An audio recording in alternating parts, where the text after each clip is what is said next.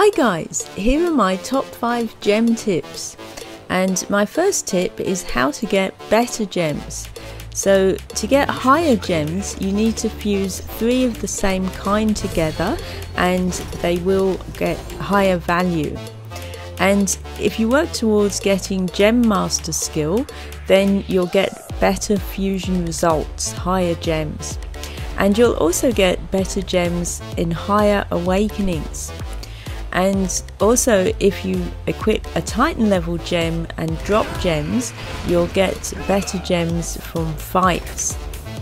So my second tip is making capped gems, and you do this by fusing 3 of the same type together until you reach the capped value, and that's 400 for element gems, and also stat gems have varied values, 200 for a normal attack gem and 60 for shield I'm showing there. So this third tip is upgrading your dark fire.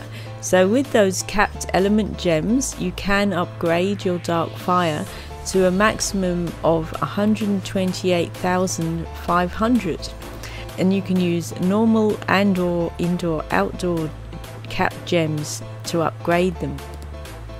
So my fourth tip is making and upgrading rare stat and element gems, and you make them from a capped normal, indoor and outdoor gem, and you can upgrade your rare element gems and stat gems, and I've got videos on how to do that and I've put them in the description under this video.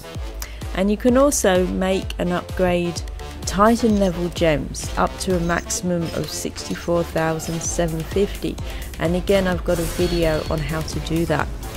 And my last tip is fusing other rare gems, and that's the bonus combo -1 gem, the great parry all gem and a Titan break 3 gem.